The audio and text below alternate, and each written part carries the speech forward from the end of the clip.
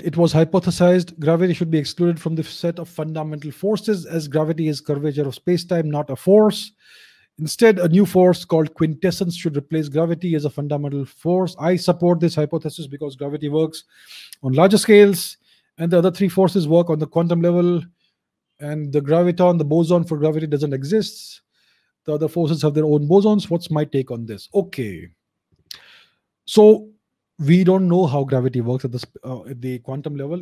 It is incorrect to say that it doesn't work at the quantum level. All we know is that we don't have a coherent and valid theory of gravity at the quantum level. We are unable to quantize space-time at the microscopic level. Quantum field theory, the equations of quantum field theory, the laws of quantum field theory don't work in curved space-time. They break down. So there is a gap in our understanding. It is not a gap in the laws of nature. So we don't know about gravity. Is there actually some quantum theory of gravity? Does gravity actually work on the quantum scale, or is it something that emerges only in geometry, in the geometry of space-time? As of now, we don't know. Does the graviton exist? We haven't thus far found any evidence of the hypothetical graviton. It doesn't mean it doesn't exist. It means we haven't found it.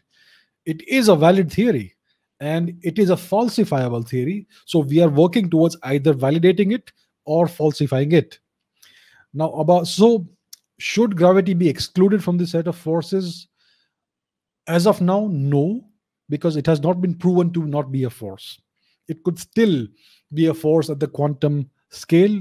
It is a matter of being able to prove or disprove this particular thing. And basically, we're trying to formulate a coherent theory of quantum gravity. Now, what is quintessence? Quintessence is a scalar field. It is a dynamic field that is. It was not introduced to replace gravity. It was introduced as a means of trying to explain what dark energy is. So, like I said, quintessence is a hypothetical scalar field that permeates space-time. It's dynamic. It's time dependent. So it can be either attractive or repulsive depending on various circumstances and conditions. So it is hypothesized or theorized that quintessence was attractive in the first 3 or 4 billion years of the universe lifetime, and after that it became a repulsive force. And as we know, dark energy was less in the past. It is more today. It is increasing. So quintessence is a hypothetical or theoretical attempt to explain dark energy. It cannot replace gravity itself. Yeah, quintessence can be thought of as a possible hypothetical fifth force of nature. But as of now, this theory is essentially in its infancy, and there is no way of either proving it or falsifying it as we speak today. So there are many such theories that are attempting to resolve these massive problems that we are facing and these enormous unanswered questions that we have as of now.